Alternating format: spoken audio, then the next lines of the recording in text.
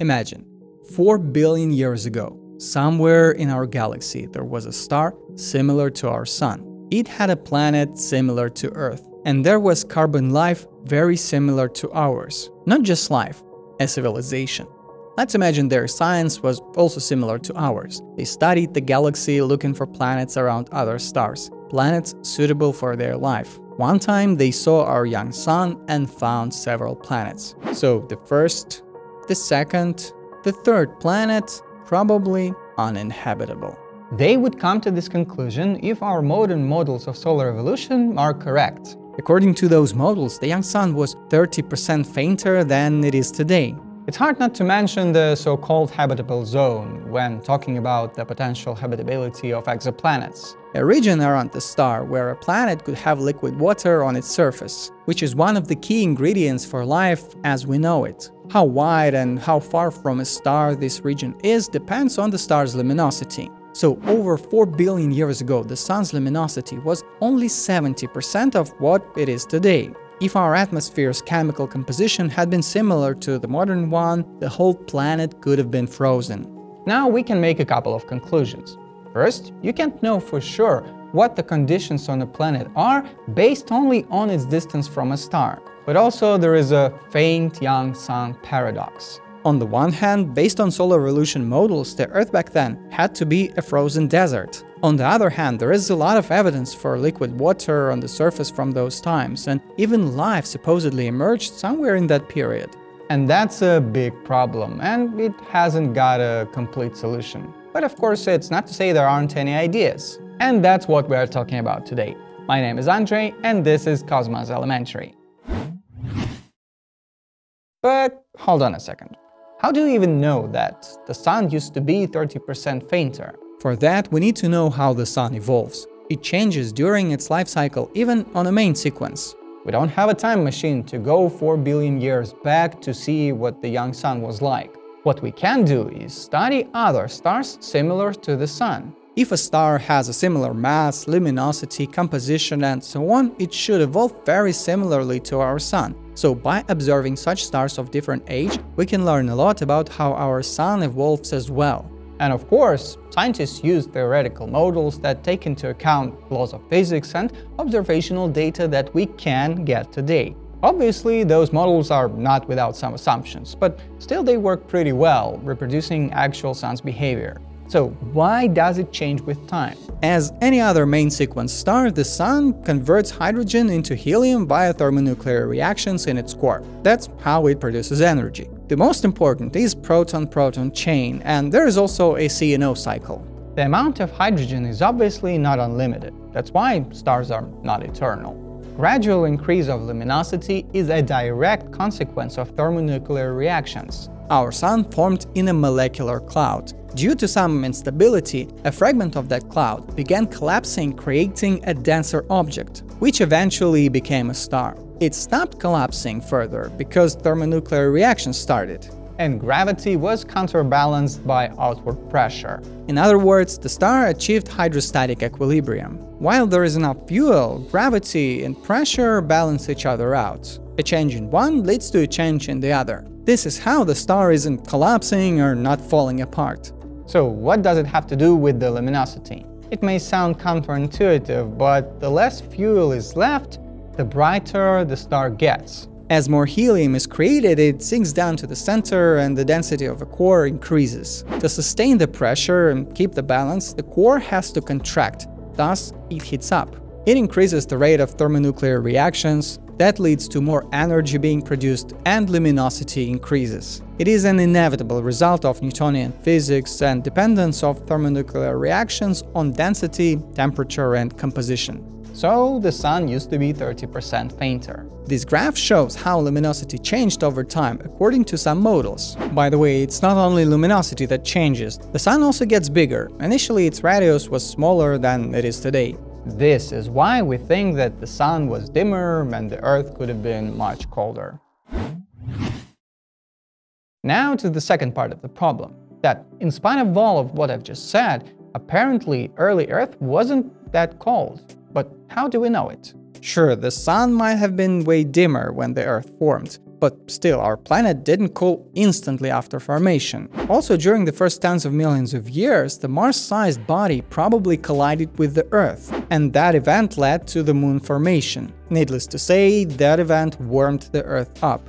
And yet there is evidence that water existed on Earth as early as 4.4 billion years ago. It's based on the studies of zircon minerals found in the most ancient samples. Isotopes in those minerals can be evidence for formation in the presence of water.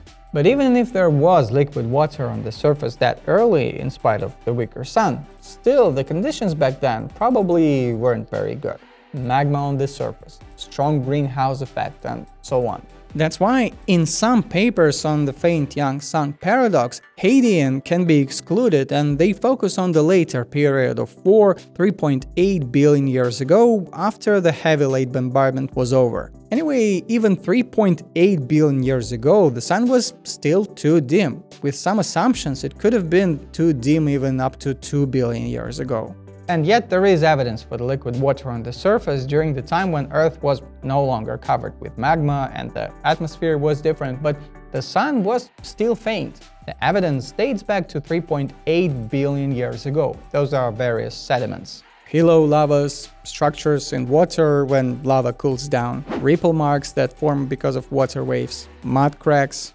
And not only water, the life itself could have existed very early in the history of Earth.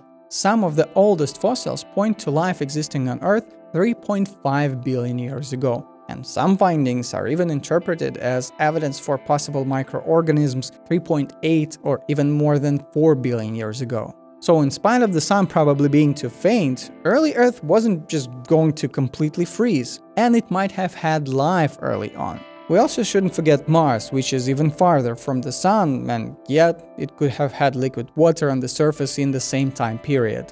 And now, what are the possible solutions to this apparent paradox?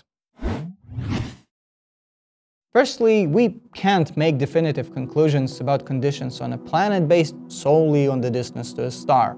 A huge factor is an atmosphere.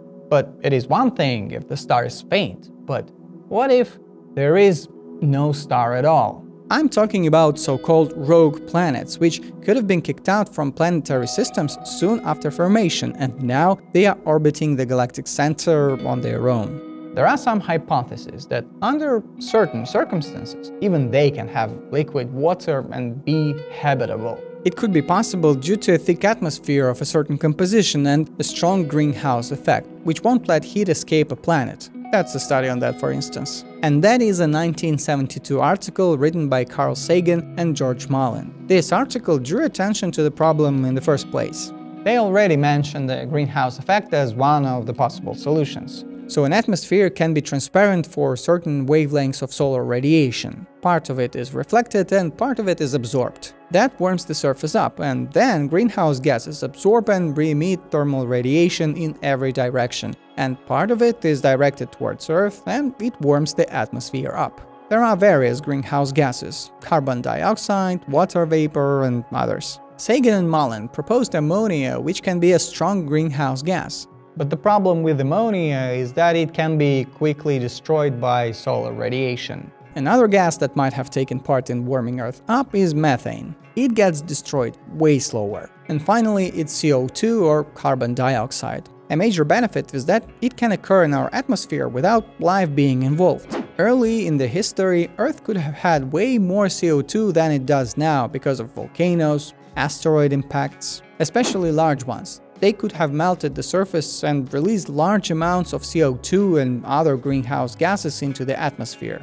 There are definitely some uncertainties, but overall, a strong greenhouse effect is one of the most obvious and plausible solutions for the faint young sun paradox. Speaking about the atmosphere, we shouldn't forget clouds. Ideally, they should be taken into account in climate models. The problem is that they can have both warming and cooling effects depending on the type of clouds. High-altitude clouds may increase greenhouse effect, warm the atmosphere up, and as a result be a factor in solving paradox. On the other hand, lower-altitude clouds may have an opposite effect, increasing albedo. Oh, albedo. You've probably noticed that on a sunny summer day, generally darker objects get hotter than the light-colored ones. It works on a planetary scale as well. There are different types of albedo, but in this case, it's basically a measurement of how much light is reflected off the surface of a planet. This parameter has a significant influence on a planet's climate. If we take a look at our moon, its reflective properties don't change very much over time. No atmosphere, no drastic changes on the surface. But here on Earth, water gets frozen, the ground gets covered with snow, and of course cloud layers are constantly changing. Ancient Earth's albedo could have been influenced by the area of dry land at that time. Overall, lower albedo billions of years ago could have also played at least some part in warming the planet up. But okay, so we suppose that the young sun was dimmer. But we also know that the luminosity of a star is directly related to its mass. The more massive the star, the higher luminosity. So perhaps it could have been warmer on Earth because the sun used to be more massive and then it lost some mass. This is actually one of the proposed solutions to the paradox. But you might ask, where did the mass go? Some rogue black hole just happened to fly through the solar system and casually stole some of the sun's mass? Or some alien civilization used to use our star to fuel their spaceships? But in all seriousness, the sun actually does gradually lose mass, but in a more boring way. For instance, in thermonuclear reactions while making helium out of hydrogen. Helium might be staying in the sun, but some energy generated in that process eventually leaves the star. If it didn't, we wouldn't be sitting here. Energy and mass are equivalent, so very slowly the sun actually loses mass. Also, there is solar wind, a constant stream of charged particles originating in the solar atmosphere. Based on current rates of mass loss, and if we assume it has been always the same, the sun could have lost about 0.05% of its mass since formation. That's not enough to solve the paradox, but there is an idea that in the past the sun was losing mass way quicker. This is not a baseless claim. A younger and more active star can generate more stellar wind, and according to some calculations it could even solve the paradox. But observations of young sun-like stars show that they lose mass more actively only during the first 100 million years of their life, and in reality they lose much less mass than it is necessary to solve the problem. So yes, Sun was more massive, but not massive enough. How about we go to Jupiter? There is something that might help us find another option for the solution. Nowadays, astronomers are pretty sure that there is an ocean of water under the thick icy crust of Europa, in spite of being very far from the Sun. That's possible due to the mechanism of tidal heating. Europa's orbit is not a perfect circle. Orbiting Jupiter, it experiences varying tidal forces. It basically gets constantly squeezed, which leads to friction, which generates heat. That's also why another Jupiter's moon, Io, experiences the strongest volcanism. So after formation, our moon was several times closer to Earth. In addition, our planet was spinning much faster. In that kind of a system, tidal heating could have played a much bigger role. In this study, scientists created a model to check this idea, combining it with climate models. They concluded that tidal heating can't solve the paradox completely, but it could have had some effect.